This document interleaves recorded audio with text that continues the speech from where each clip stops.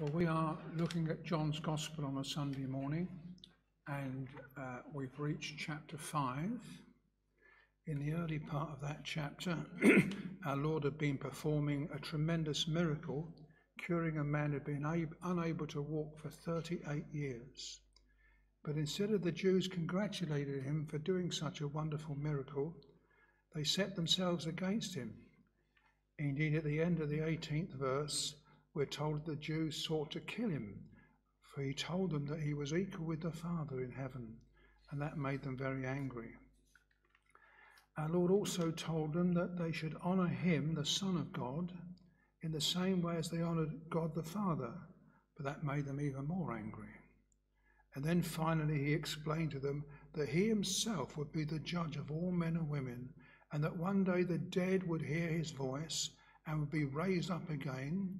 Those who done good would go to the resurrection of life, and those who done evil would go to the resurrection of damnation. Now, the Apostle John, who wrote this gospel, was very concerned to make it clear to all his readers that Christ was indeed God in the flesh. And he's got a lot to say about this, not just in this gospel, but in the epistles that he wrote, which are near the end of the Bible, and even more so in the book of Revelation, the last book of the Bible, which John also wrote. You see, when people looked at Christ, in many ways he appeared just to be an ordinary man. He'd been born and brought up in very humble surroundings. He'd mixed with poor people all the time, and he was despised and rejected of men.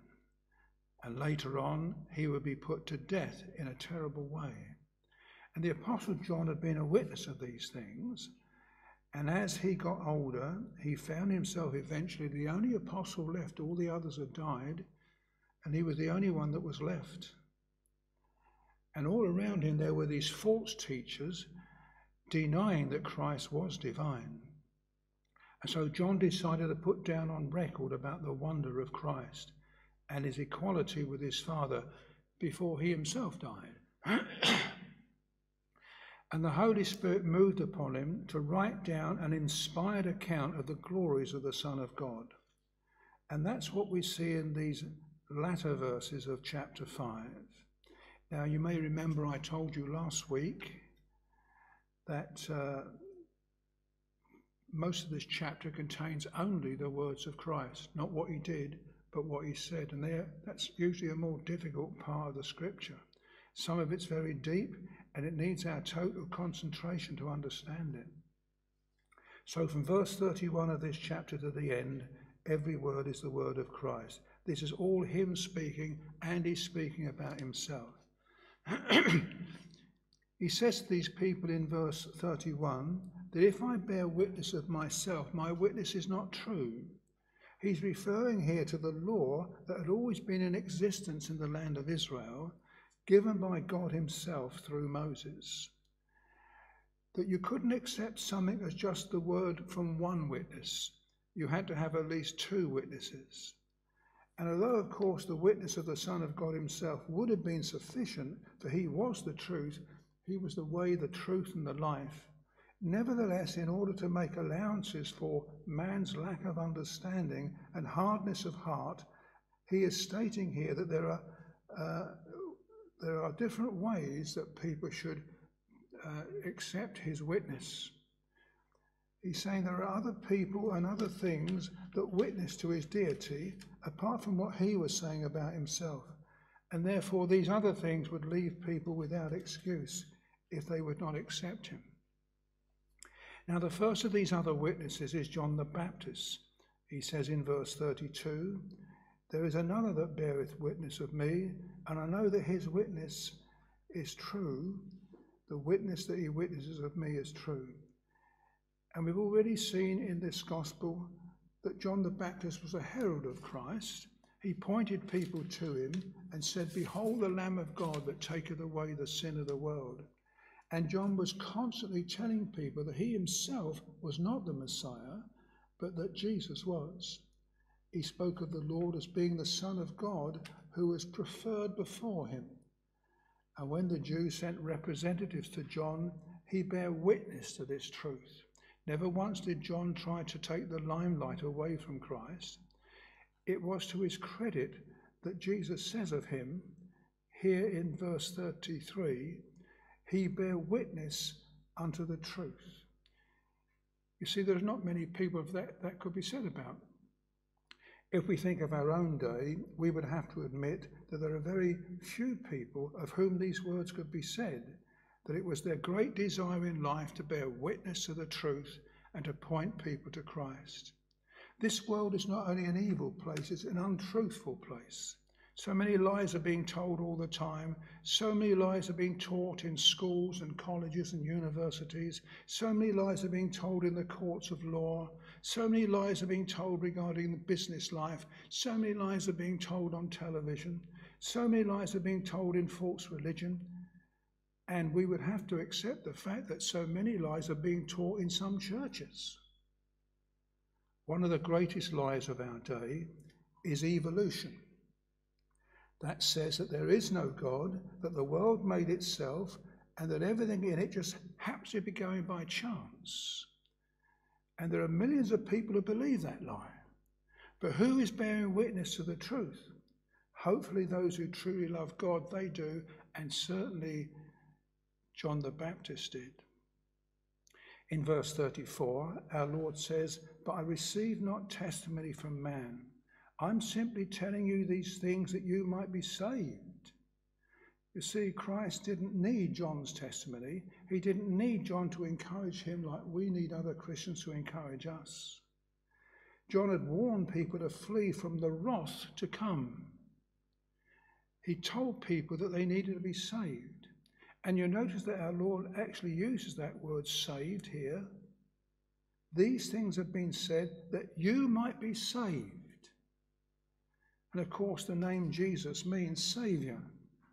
And so before I can go on, I must ask each one of us, are you saved? I'm not asking you what you believe or what sort of life you live or why you're listening into these meetings. Are you saved? Are you saved from your sins? Are you saved from the wrath to come? Because if you're not saved, when you die, you'll be eternally lost. Now, it's at this point that Jesus bears witness to John in verse 35.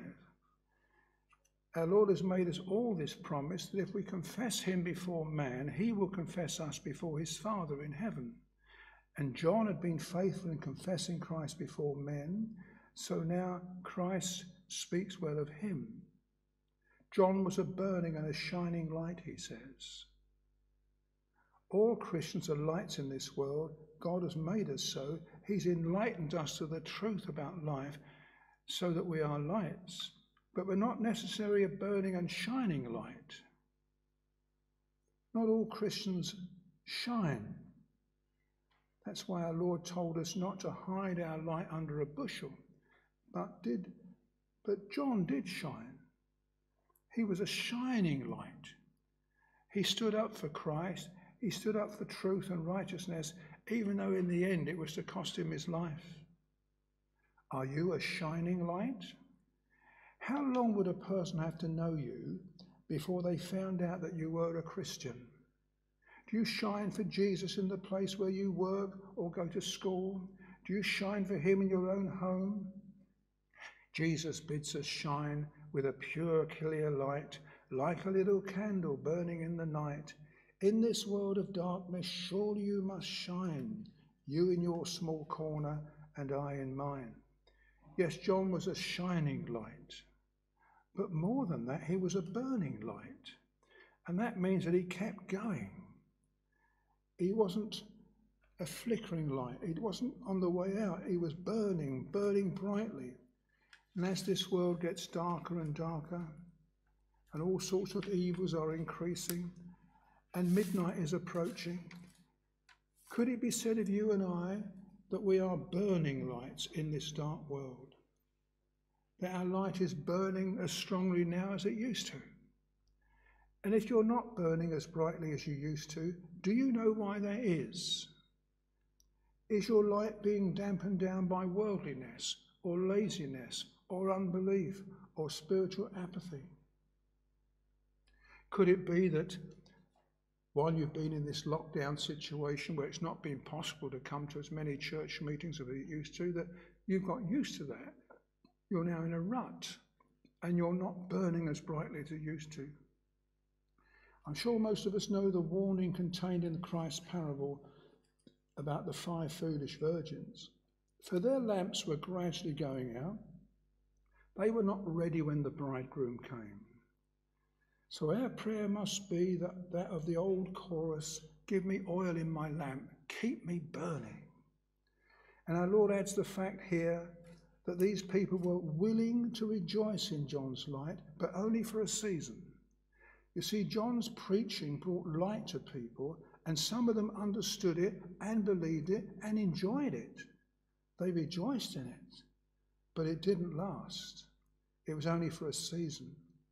They were the typical stony ground hearers who received the word with joy, but who only lasted until they found out that the cost was too great for them to live the Christian life. And there have been so many of these people who rejoiced in the light for a season. We've had lots of them in our own church. They loved the things of God for a time, but after a while they began to realize more and more that if they continued on in the Christian life, it was going to cost them something, particularly regarding their time, and also regarding the high standards that God expects his people to live. It was rather like what our Lord Jesus said in another gospel, that it's only those who endure to the end that shall be saved. The endurance is not a means of salvation, it's the evidence of salvation. It shows a person not just rejoicing in the light for a season, but for their whole life. John was a great preacher, second only to the Lord Jesus. He was a burning and a shining light, yet even he couldn't keep these people interested. He couldn't keep these people going, for stony ground believers will eventually depart no matter how good the ministry is that they receive. They were willing for a season, but then they were not willing anymore.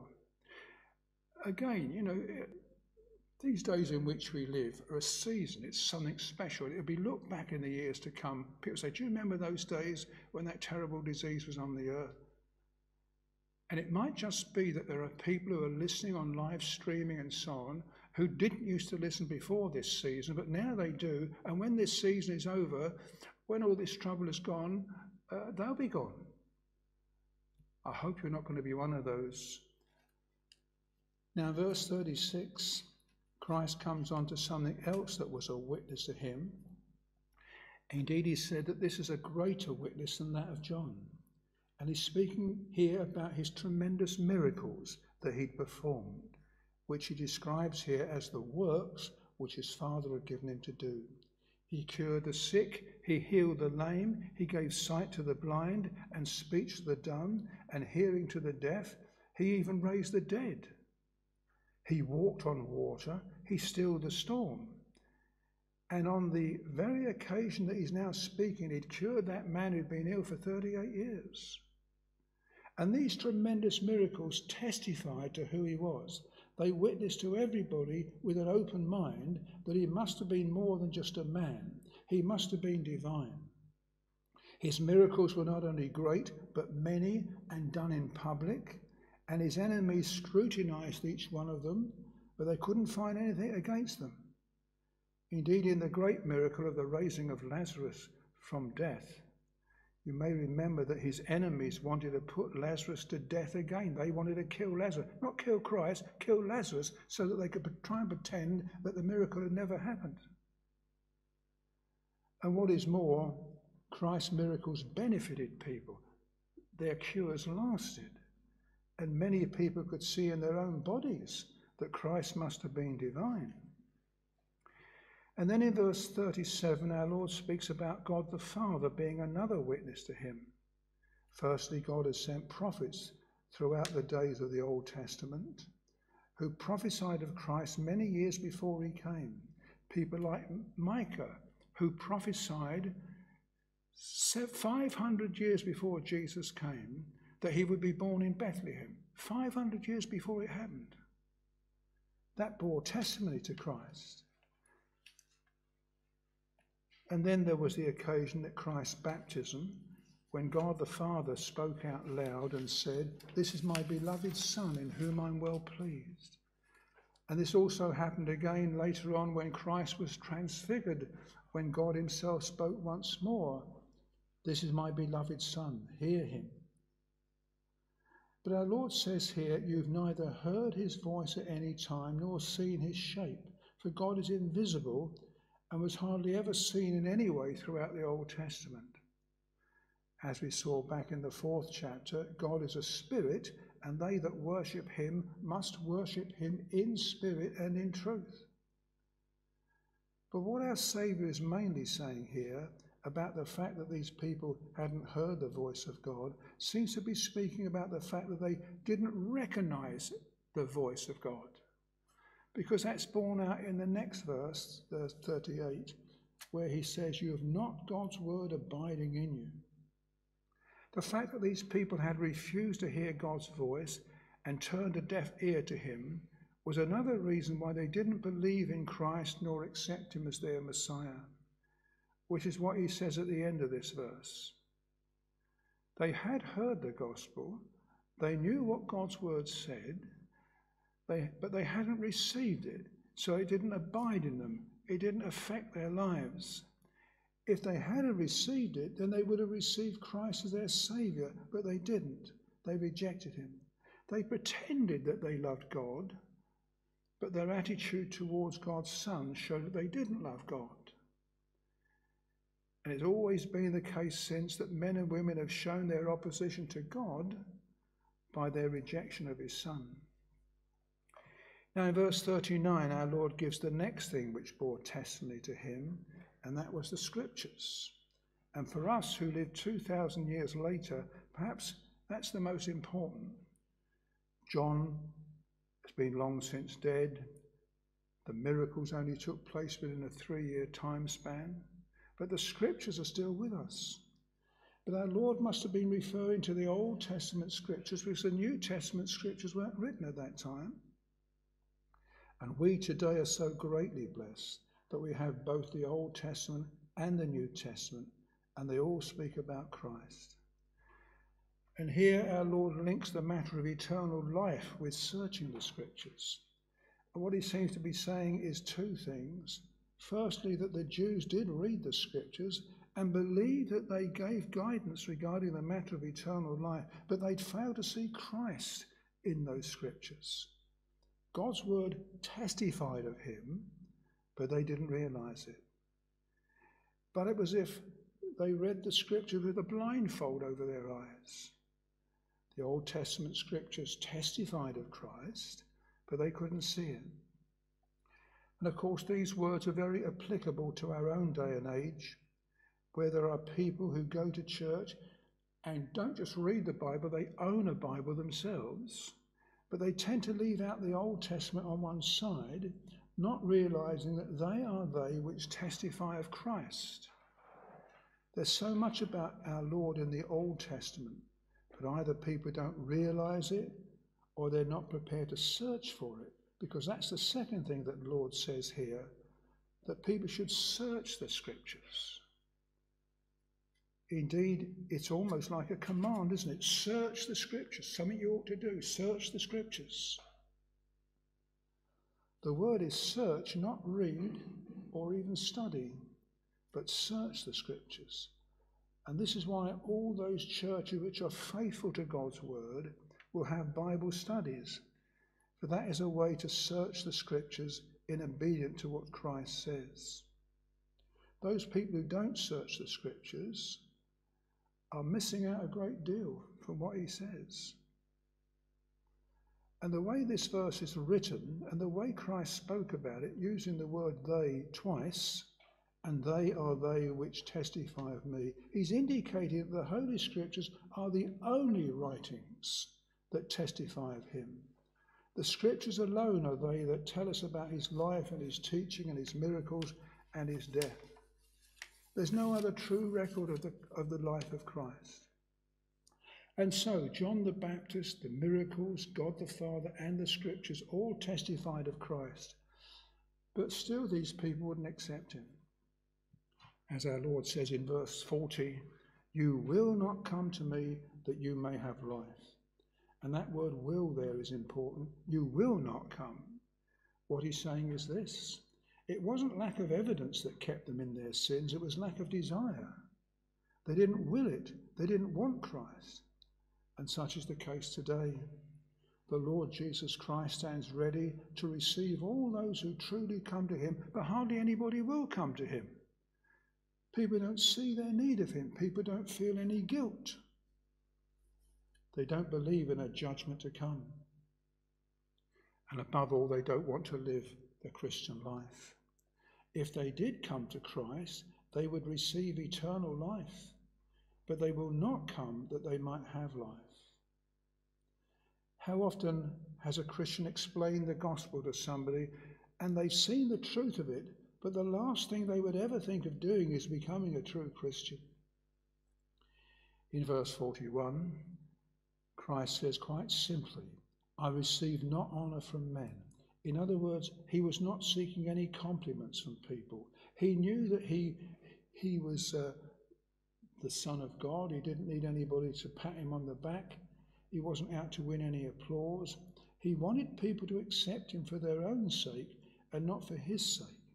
His desire was to please his Father, not men and women. And so it should be with those who serve him. We're not to seek honour from men and women, but from God. Our Lord is very straight with these people in verse 42. He says, I know you, that you have not the love of God in you. In the sight of other people, these Jews often appeared very religious, but in reality they had no love for God. But how important are these words, I know you? You see, you've got to know somebody really well before you can know whether they really love God. If you belong to a church which only meets together on a Sunday, you never know the people there very well, and you'll probably think that they all love God quite a bit. But what is a person like when you really get to know them? What are they like at home? What are they like at work? What are they like when they drive a motor car? What are they like when they're sitting in front of the television? Or when something nasty is said to them, or when they're feeling ill, or when they can't get their own way, what are they like then? For that's when you know how much they really love God. Sadly, it's a fact of life that the people we know the least, we tend to esteem the most. But Christ makes it plain here that he knows everybody and can see whether they love God or not. Now, verse 43 is a very solemn verse.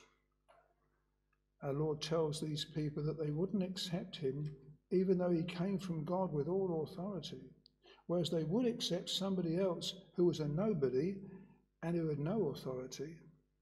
The Jews had all these testimonies to Christ, yet they wouldn't accept what John the Baptist said, or what the Old Testament said, or what the miracles of Christ said.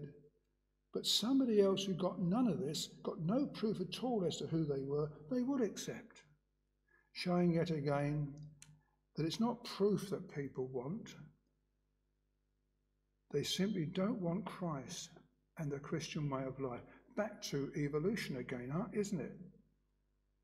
And those who proclaim it. It's absolute nonsense. When you think about it, it's absolute nonsense. But millions of people believe that. They believe what they're being told. But they won't believe the words of Christ. Our Lord also makes it clear here that true believers have the distinguishing mark that they are far more concerned as to what God thinks about them than what people think about them. In fact, he says in verse 44, how can you believe if you're more concerned with what your companions think about you than you are in what God thinks about you? And I think these words sum up our nation in the 21st century, where so much has been said about celebrities, entertainers, footballers, film stars and so on, and where people are seeking to receive honour from one another, and where young people would love to be in that position. They say, I'd like to be like that when I grow up. But hardly anybody is seeking that honour which comes from God. Have you noticed recently on the news, there's been famous people dying. Almost every week there's some famous person who's died. And when they stand before God in judgment, they won't have their fans and their followers with them. They may have been rich on the earth, but they're not rich towards God. And notice the word only at the end of verse 44. That could have been left out quite easily. It's as if the only honour we should be seeking is that which comes from God. Oh yes, it's nice to have friends and companions and people around you who love you. It's marvellous and great to have somebody who really loves you. That's what Christian fellowship is for. But it's not the high opinion of others that we should be seeking. We should be seeking the high opinion of God. These Jews were honouring. They were honouring others in the sense that they only ever said nice things about each other. They never spoke to one another about their sins or their failings or the truth. Hence, there was never any repentance among them. You get a group of ungodly people together and they're saying nice things about each other. They're not going to tell each other the truth. They don't want the truth. They're not like that. Men and women will never come to Christ while they're still thinking well of themselves. It's only when they see their sinfulness that they will come for forgiveness to the Saviour. In verse 45, our Saviour explains to these Jews that although they thought that they were God's special people based on the writings of Moses, Moses did in fact condemn them by what he had written. They trusted in Moses, yet our Lord says that Moses would accuse them. You see, it was Moses who God used to give us the Ten Commandments. That's the law of God, and that condemns everybody. And the Ten Commandments is the law and the schoolmaster to bring us to Christ. When we see how bad we are, we feel, well, we need a Saviour. It brings us to Christ. In a sense, Moses was the schoolmaster, saying, look, this is how bad you are. You need a Saviour. He'd been pointing people to Christ from the beginning. Later in chapter 9, these people say, we are Moses' disciples, and we know that God spoke to Moses. But by saying this, they were condemning themselves, for they didn't accept what Moses taught. For as he says in the next verse, had you believed Moses, you would have believed me, for he wrote of me. The Bible tells us that Moses esteemed the reproach of Christ as greater riches than the treasures of Egypt. In other words, he preferred to take his stand with the coming Messiah and his people, even though that meant trouble for him, than to receive the riches and treasures of Egypt if he'd have stayed living in the palace. Moses' faith was in Christ. And as it says here, he wrote about him. Isn't that amazing? There's Moses at the beginning of the Old Testament, right back at the beginning. And yet he writes about Christ. And let's remember who's saying this. This is the Lord Jesus saying this. He wrote about me. So Moses wrote the first 5 books of the Old Testament. So we're going right back to the beginning. And there Moses wrote about Christ. And we can see clear evidence that there's no disagreement between the Old Testament and the New Testament, or between Moses and Christ. And then in the last verse, our Saviour says, if you don't believe the writings of Moses, how will you believe my words? It's almost as if he's saying, if you don't believe in the Old Testament, then you won't believe in the New Testament. Or how many people are condemned by this? All sorts of men and women say that they live by the New Testament, but they won't accept the Old Testament. But here is the Lord Jesus himself telling us that such people don't really accept the New Testament. Indeed, it is those first 5 books of the Old Testament that are the most rejected and hated. But you can't get away from what Jesus says here, that if you do not believe in the writings of Moses in the first 5 books of the Bible, you won't believe in the words of Christ either. And although many people don't want to face up to this fact, what he's telling us here is that if a person rejects the Old Testament, then they may not be one of his true followers at all. And so throughout our passage this morning, our Lord has been showing abundant proof of his divinity. He's shown us that several things have borne testimony to him. But where does that leave each one of us this morning? Have you accepted Christ as your Saviour? He's come to save you and bring you eternal life, but is he saying the same words to you as he said to these people in verse 40? You will not come to me that you might have life. I hope not. Ask him to come into your life and be your Saviour, and he will. May God help us all to be burning and shining lights. Amen.